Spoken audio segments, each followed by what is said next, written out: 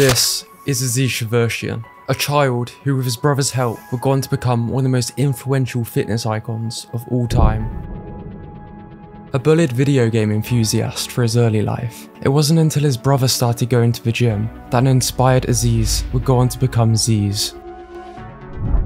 While having one of the most insane 3-year body transformations of all time, more impressive was his confidence transformation, which would later set an example for millions of insecure teenagers and younger men. ZYZZ is one of the best fitness and health role models of all time, in my opinion. An influencer before influencers. He just didn't care. He just wanted to be himself. And many regarded him as a god. A mixture of his personality, trolling, and an exciting lifestyle, his controversial character attracted millions of fans, along with plenty of hate. ZYZZ, whatever the I don't even know. I don't like your videos, you're ugly, okay?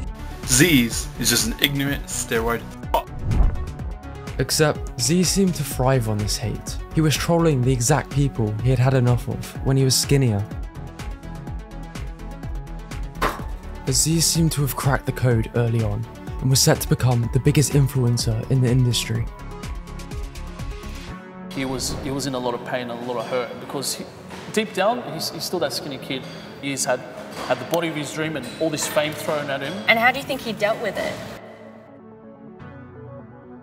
I'll be telling the story of ZYZZ to my grandchildren. As the legacy grew, a small company called Gymshark was forming. Heavily inspired by ZYZZ, the owners would sell the clothing he'd often wear. Now, to this day, whether indirectly or directly, ZYZZ has inspired more people to go to the gym than any influencer ever could. Despite spawning plenty of annoying fans who seem to have taken the wrong things from ZYZZ, the core values at the heart of it, still lacking today in the industry, is why the ZYZZ legacy and his positive impact remains immortal.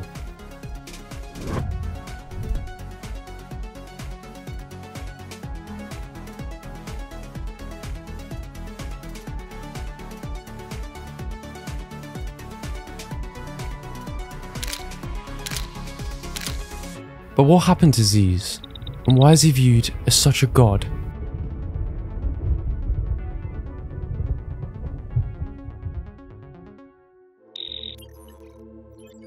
In 1986, Sergey, a university lecturer, and Maya, a cardiologist, had their first child, Saeed. 3 years later, Aziz was born. The captain of his school chess club, finishing top of his grade out of hundreds of students. While Aziz was highly intelligent, like his older brother, he was much smaller than the others in his year. He would often get his lunch money stolen and chalk dusters thrown at him. Initially, he coped with the bullying by retreating to his bedroom to play video games. But after being inspired by his older brother, who had started going to the gym, Aziz sold his World of Warcraft account for around $500, enough for a 1-year gym membership. The brothers' confidence started to grow, so they ventured out to festivals and raves, where they developed a love for trance music. Aziz would frequently upload videos and posts to a rave forum, where he could talk to people who shared the same passion. He was particularly well known for trolling, where he'd bait other people on the internet into reacting to his often ironic posts. Of course, with time, Aziz became more into fitness, and moved over to the bodybuilding forum. With this post, after just a few months of training, you can see where he decided to go all in, taking PEDs extremely early on, with a goal of looking like this, in just 1 year. Surely, another troll. And this was the rise of ZYZZ.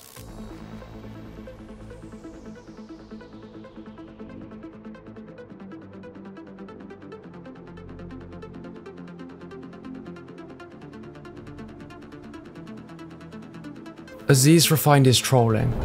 Instead of taking himself seriously, he played into the ZYZZ character and the self-obsessed stereotype which came with it. Now of course, this attracted plenty of critics. But your personality is very it's just disgusting.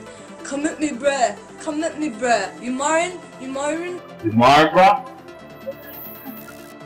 Political views, whichever politician is most aesthetic. Barack Obama is pretty aesthetic for a politician, so he deserves to run the country. Haters gonna hate. A combination of trolling, his improved physique, and boosted confidence resulted in his following growing exponentially. So Aziz gave everyone more of what they wanted, falling deeper and deeper into character. The only thing that matters in life is having a tan. As his fame skyrocketed, he tried to share the spotlight with his brother and friends.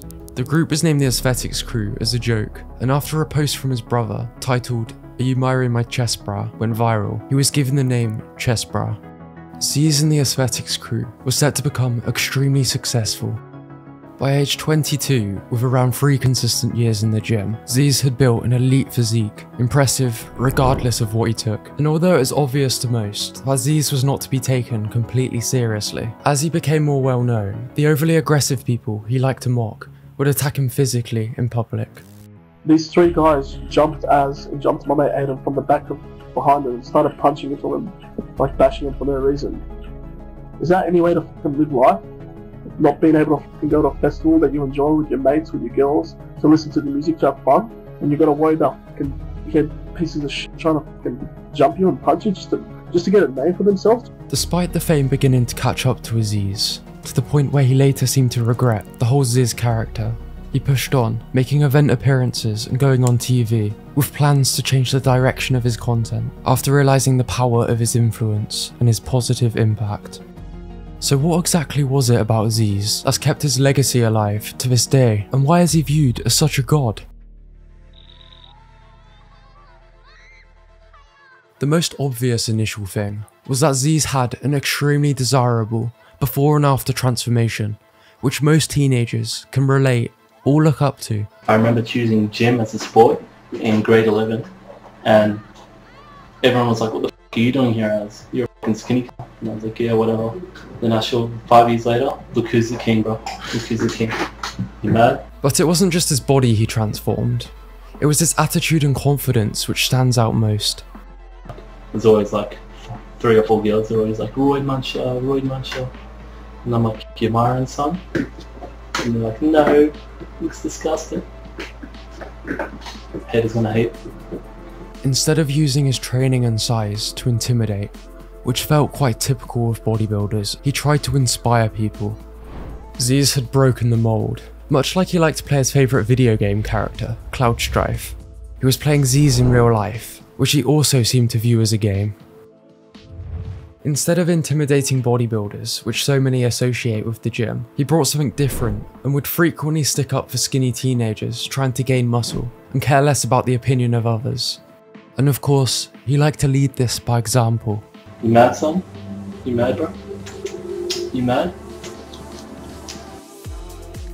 But perhaps one of the most important things was how open he was, valuing honesty over everything. I think that every influencer, they all have a degree of responsibility and a duty of care, because essentially you've got an audience watching your every move. So my theory behind that is you just got to be honest. From the get-go, we did not lie to anyone, we just kept it real, you know what I mean? We just said, look, this is our life, this is what we do. Come on. Not sure. Or what's left for them?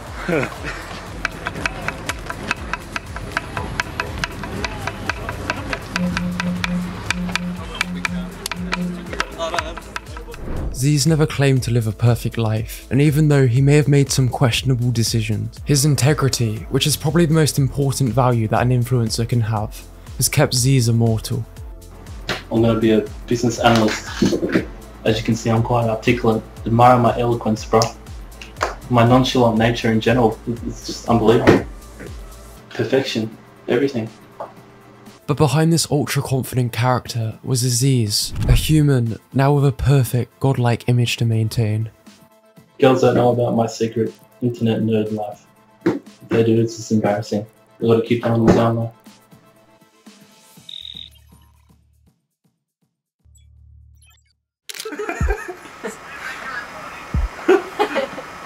That's a good photo. What's wrong with it? That's what you look like, man. Really? Yeah. For those that knew Aziz personally, he was a completely different person to what you saw online. You know, he was goofy, he was dorky, he was funny, he was sweet, charming. Like, amongst all the confidence and all the self-love, he was also a very insecure guy. He had many times in his life where he was, you know, he was down in very tough places, and we never saw that side of him. He was too scared to walk by himself. He was too scared to go to shopping centres by himself. That's what you people don't understand. That he needed to bring 2 or 3 of his mates everywhere he went just because of the anxiety and the paranoia that he used to get from going out. What's wrong? Nah, tell me what's wrong. Talk to me. I'm here for you. You've got to have your protein shake. Nah, come on. What's the real reason, Az? Come on, tell us. As Aziz grew older, he became more mature, even hinting here that he was done with being ZYZZ and all of the fake people in his life. Every festival he went to, he'd be approached by as many as 500 people who would often treat him poorly. Because of this, he wanted his viral videos taken down, and in the end, settled on a plan to redefine his image as to make it more obvious when he's being serious and when he was not. He realised the true value he got from playing ZYZZ was being able to inspire, so he began to focus on exactly that. Everybody asks, what the f is this about? What the f is up with those videos? You're f***ing up yourself. It's an act. There is no ZYZZ. Everyone has a little bit of ZYZZ in them. Every f***ing out there, you're f***ing sick. You want to be part. None of this f***ing sad. We're all gonna f***ing make it, bro. That's it. Now set on going down this more inspiring route, Aziz decided to take a holiday to Thailand before getting back to work. Towards the end of the vacation, Aziz texted his brother to let him know he was going to extend his trip, to which Saeed told him to come back already, as his family missed him. He was originally supposed to come back on the 5th of August, but it was not until the 8th that they finally got a knock at the door. Only, it was not Aziz, but a police officer holding his death certificate.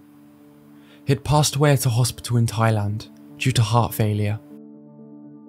The fitness industry had lost ZYZZ, but Saeed had lost his best friend and brother.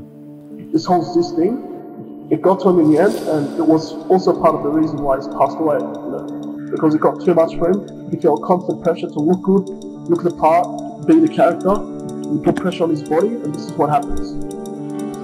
This is what happens, I lost my brother.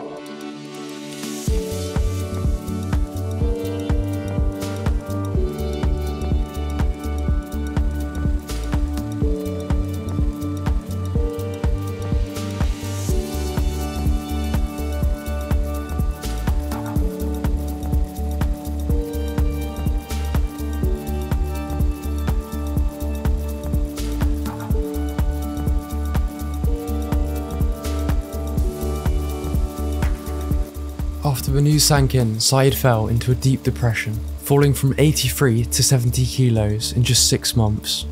At which point, he picked himself back up. It was time to spread his little brother's legacy.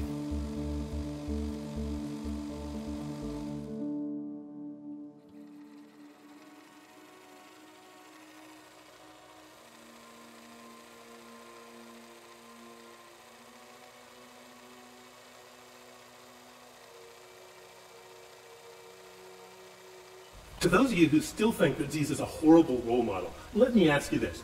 Why must role models always be virtuous? They don't have to be.